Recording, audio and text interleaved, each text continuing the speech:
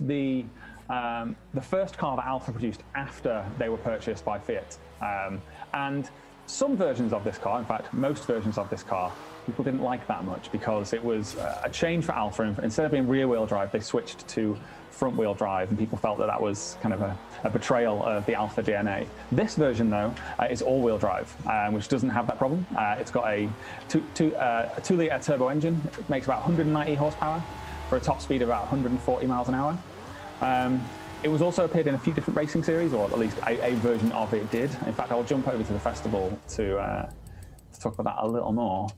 Because it appeared in British touring cars and I think the Italian touring cars, that meant that it had to be homologated, so they had to make a road legal version of the racing car. And because of that, it has a couple of really awesome body kits. So you can jump in here. So if you bought the car in one of these homologated versions of it, it would have come looking pretty much like you see here. And then in a separate box, they would have handed you a body kit that you could then go and have attached yourself. So I think that's the Italian one, isn't it? That's that's cool. The Italian touring cars is that one. It's got a really big splitter on the front, a really gnarly looking splitter on the back, with a little box around the exhaust as well. So cool. For the BTCC, it was this one, I believe, which again looks pretty darn cool. You stick a wing on there as well. Again, choice of wings. I think it's that one that goes with this kit. I'll go buy it. Yeah. Nice little bump in performance there, and the car suddenly looks a heck of a lot cooler. Looks really cool. Yeah. It's like a new car. Yeah, I mean that is just great how sometimes the body kits can be completely transformative. They can take a car that looks like a kind of reasonably performant executive saloon car that you might see out on the road to an actual track beast. Yeah. So what was it, 75 that we did in the Fiat? But you'll be able to beat that now, I reckon. 76. It'll be 75 before we even Let's get to fair.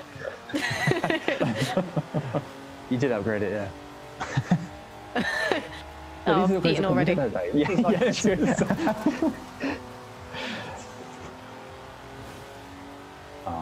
Easy. Easily good. Easy. Not quite. 95. Nice. Where do you unlock this one, Dave? I forget. Is it spring? It is spring, yes, 50%. 50% in spring. It gets you the Alfa 155 along with those body kits. Again, awesome car. Really great engine. Really nice for its time as well. That 0 to 60 in around about 6 seconds. Top speed of 140. Pretty decent performing car to think that it came out in like 92. So yeah. Unless you like me, you'd think the 90s were just 10 years ago still.